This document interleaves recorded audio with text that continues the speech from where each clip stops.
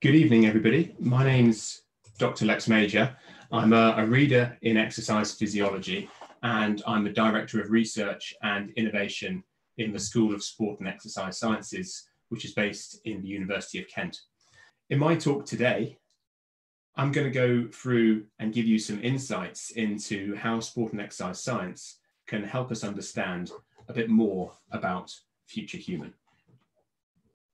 So we define human enhancement or augmentation as an intervention that's designed or used to restore or improve human performance, therefore overcoming the limits of one's human body or mind. Now, discussions in this area usually focus on pushing the boundaries of performance for the elite. So, for example, an elite sporting population where we try and improve their physical or their cognitive performance. But importantly, when we're talking about human enhancement or augmentation, we also mean restoration of impaired function as well. So back to normal or average levels. So when we think about this, we think about using technology or engineering or pharmacology perhaps to enhance human functions. And in this kind of vein, I guess we tend to think about perhaps superheroes or comic books or films or TV, where we have characters who have improved strength or sensory perception or memories or intelligence or reaction time.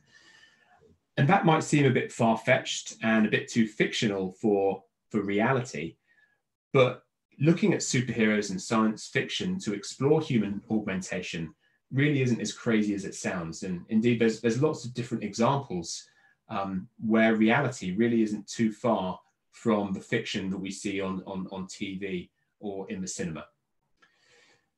So there's lots behind this, and there's lots of different fields that it includes. And I realize that it all sounds perhaps a little bit out there, and that I'm talking about things that you think might never happen. So I want to give you an example that's happened in my lifetime, but I think relates to this. And it's about mobile phones. Now, I'm not all that old, but I got my first mobile phone when I was a teenager. It was called a Philips Savvy or a Philips C12. And it allowed me to store a grand total of 10 text messages. So I could have 10 text messages on that phone before the storage ran out and I had to delete some before I could receive another message. It had an aerial at the top that you could unscrew and screw back on. And it had a massive battery in the back, which meant that the phone lasted for a full 5 days before I'd have to recharge it. But essentially, all I could use that phone for was phone calls and text messages. As a teenager, that was absolutely revolutionary in comparison to what I'd had access to before. It allowed me to text my girlfriend. I could call my parents and ask them to pick me up from football if it finished early, or I could go out and meet my friends and I could change the location we were going to meet without having to rely on finding a landline and hoping my friends were already at home and hadn't left the house yet.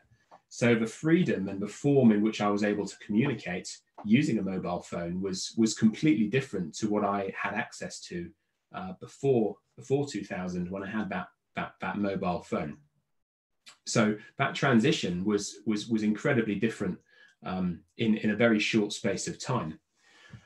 But now consider the next 20 years. Compare my Philips C12 that I had back in the year 2000 and compare it to what a modern smartphone can do and what it allows you to do.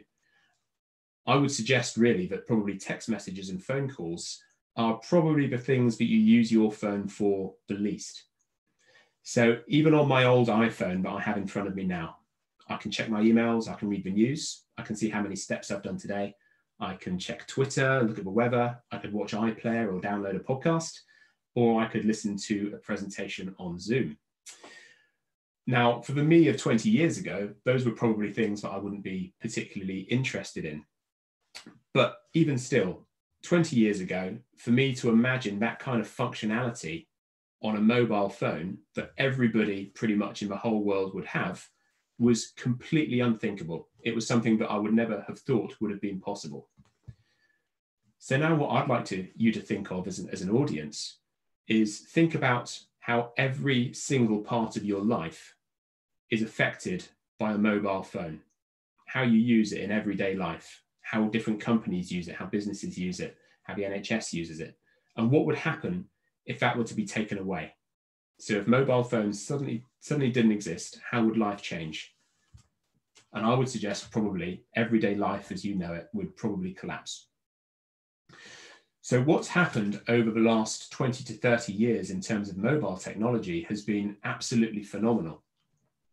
And what I'd like you to think about is, in our lifetime, I think we will probably see similar life-changing technologies which enhance human function or allow humans to be augmented in some way.